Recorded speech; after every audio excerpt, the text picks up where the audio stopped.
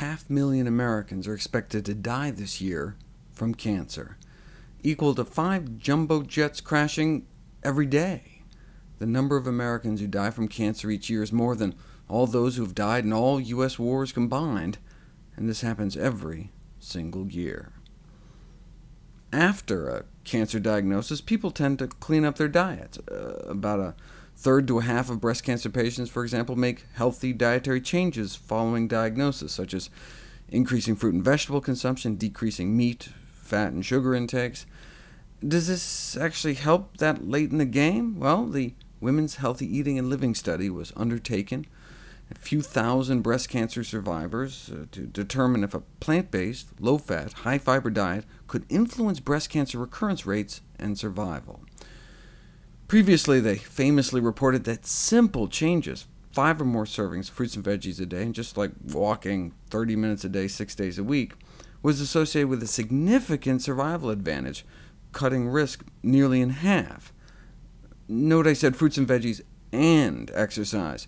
Here's the proportion of women with breast cancer surviving 9 years in the study if they had low fruit and vegetable consumption and low physical activity, or high in one and low in the other. But here's the survival curve of those high in both. And it worked just as well in women with estrogen receptor negative tumors, which normally have twice the mortality, unless you eat a few fruits and veggies and take a few strolls. The high should really be in quotes. I mean, you could eat 5 servings in a single meal, and certainly walk more than like 2 miles a day. Imagine for a second you have been diagnosed with breast cancer. Imagine sitting in that chair in the doctor's office as your doctor gives you the news. But there's a new experimental treatment that can cut your chances of dying in the next few years from like 16% down to just 4%.